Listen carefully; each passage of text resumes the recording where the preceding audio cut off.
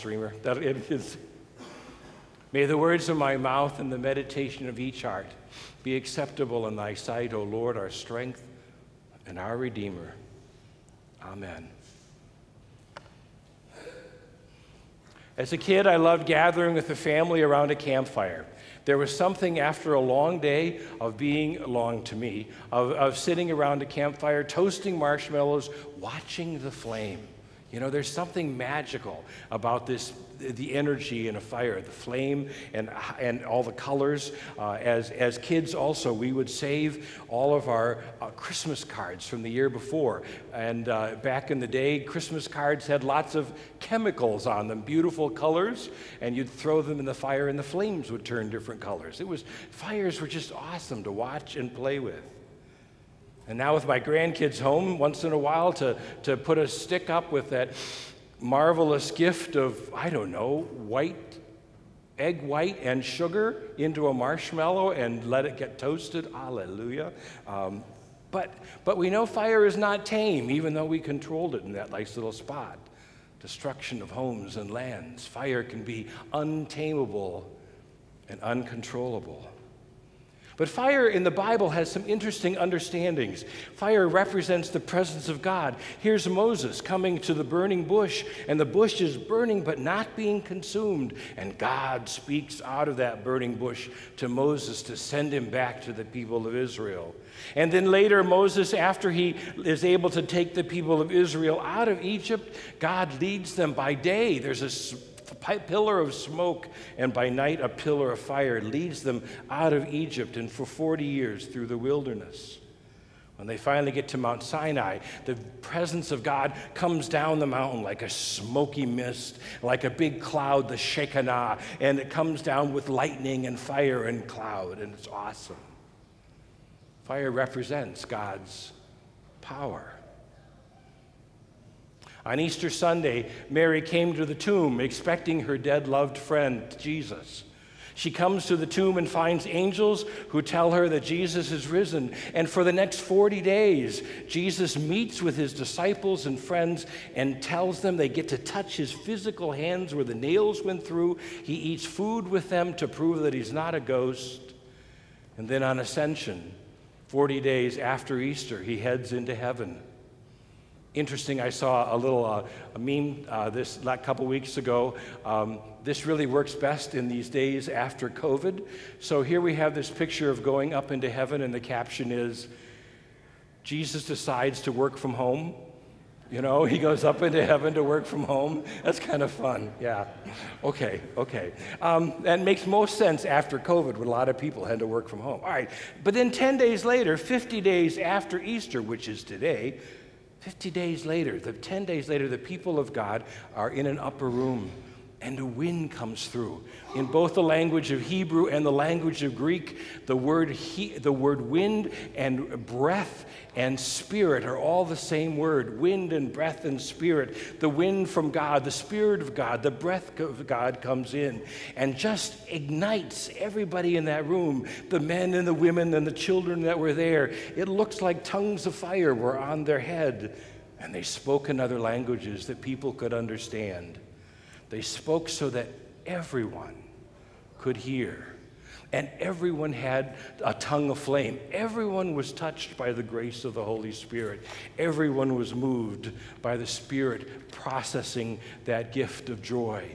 3,000 people were baptized that day because of the witness and the teaching of the apostles. 3,000 people. And then they were sent into the whole world with good news. And some were sent into all parts of the Roman Empire. And some even made it up into Germany and Sweden.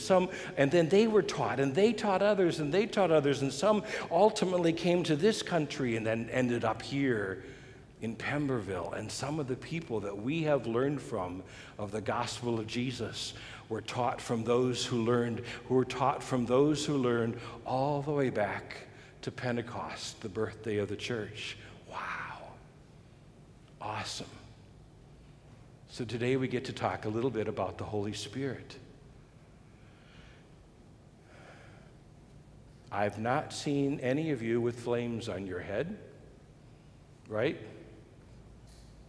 Although last year I think I did see the Sunday school kids had little paper flames. But the Spirit coming into our midst with the burning fire is a little bit different than it was.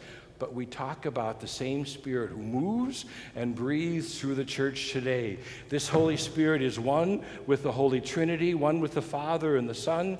This Holy Spirit has been God with God forever. This Holy Spirit is the one in the first chapter of Genesis, like a mother hen, brooding over the waters of creation and then calling light into being. What I find so intriguing about today, in the Old Testament, the Holy Spirit only speaks to kings and queens and prophets and important people. But on Pentecost, he speaks to us. He comes to everyone in the room. She comes to everyone in the room. The Holy Spirit moves and breathes through all of God's people. All just plain old ordinary people have the gift of God, the breath of God, and we are washed and fed. And we are grafted on to that love of Jesus. I can do all things through Christ who strengthens me. The Holy Spirit speaks through us.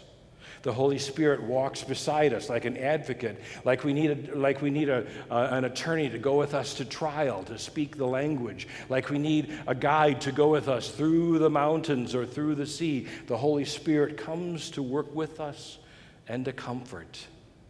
The Holy Spirit is power. Greek word for power is dynamite, right? Dynamite. The Holy Spirit breaks through so that we can, with power, speak of the love of Jesus to a world that needs it. And the Holy Spirit prays for us. As Paul says in Romans, sometimes all we can do in our prayer is go, oh, right? And the Holy Spirit translate those sighs too deep for words. There is a truth in the Holy Spirit, and the truth is not just about who's better, University of Michigan or Ohio State. Oh, I should have said it in the other direction, but that's okay. The truth is not about the game. The truth is not about Democrat, Republican. The truth is about Jesus. The Holy Spirit speaks about the one crucified on my behalf, the one risen and present now, the one who brings forgiveness and hope and love and grace and is present in our midst. This Holy Spirit who points to Jesus has come for you. For you. Yes, for the whole world. Yes, for everyone. Yes, in all time and all place. But specifically for you, so that you may know the awesomeness of the love of God, so that you may know that you are part of that holy kingdom, so that that fire of the Holy Spirit burns in you with gratitude and grace and energy, so that you know that you are awesomely connected to this God of love, awesomely connected, not just to the folks who sit in these fine pews on Sunday morning, not just the folks that sit in Pemberville pews throughout the village, but not just even the folks who sit in worship in 2024, but all time, all place, all around the world. This Holy Spirit breathes and moves. And brothers and sisters, you and I have a news that the world needs to hear.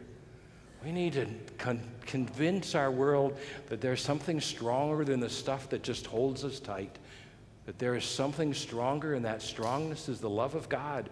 Even when we mourn, even when we're broken, even when things seem to be falling apart, even when we are at odds with folks we love, in the center of all is a God who says, I love you.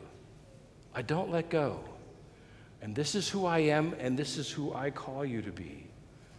I can do all things through Christ who strengthens me, because that Spirit just breathes. And you and I are part of that awesomeness of God's grace. This is what the world needs to hear. That Pentecost, happened about 2,000 plus years ago. That, amazing things happened to the apostles and disciples. But the Spirit still works and loves and moves and teaches and shares and is with you always. In the name of Jesus, amen. Christ is risen. He is risen indeed. Alleluia.